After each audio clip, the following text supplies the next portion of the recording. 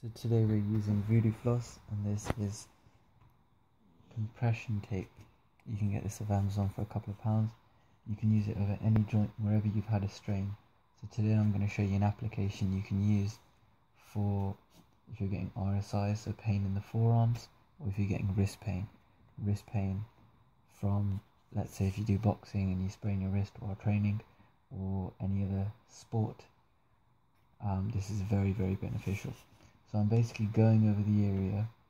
Today I'm showing for the wrist, and I'm covering the forearm and the wrist,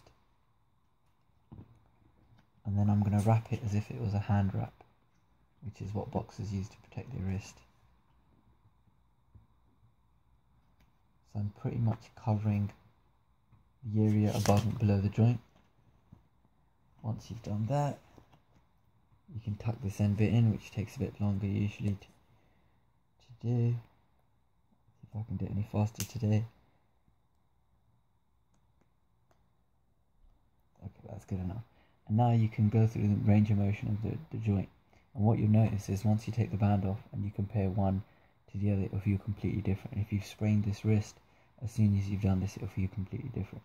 So you can see with my hands, there's a bit more blood going to the hands. It's actually, when I take this off, my arm's gonna go red, so there's gonna be a flush of blood flow to the area, which is improving circulation, nutrition, and drainage. So improving the injury and improving my injury time in terms of recovery time.